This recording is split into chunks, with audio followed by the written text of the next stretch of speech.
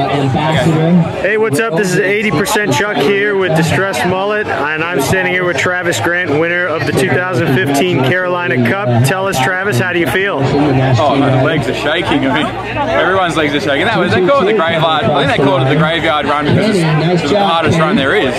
Yeah, no, I feel. I mean, obviously you won, so yeah, you asked me. Oh, it was a great race. You feel great. You know, the winner always says that, right?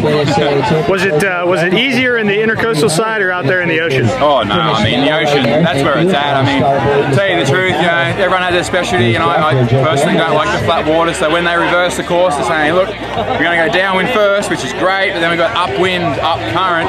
You know, we all knew we were in for a hard slog, so.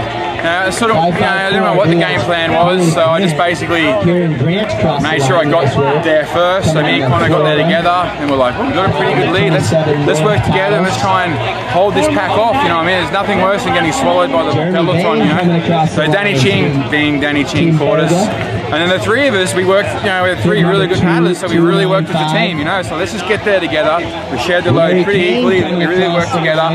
Got out the surf and said, hey, let's go game on. So we got the surf all together, we turned the wall, and then it was like, boom, game on. So, you know, I look at it as three separate races. There was a downwind, and the slog upwind, and another. So it's three races, and as long as you do the start and the finish right, you know, that's how you win. So I played my cards right, you know, on the day, I happened to have a good race. So I'm stoked to beat Danny and Connor. That's very hard to do. Well, now you're the title holder. You got a lot to defend next year. Yeah, no, I'm very happy. It's just, you know, things are going well. So, yeah, stoked. All right, much appreciated, man. Go have fun. Thank you.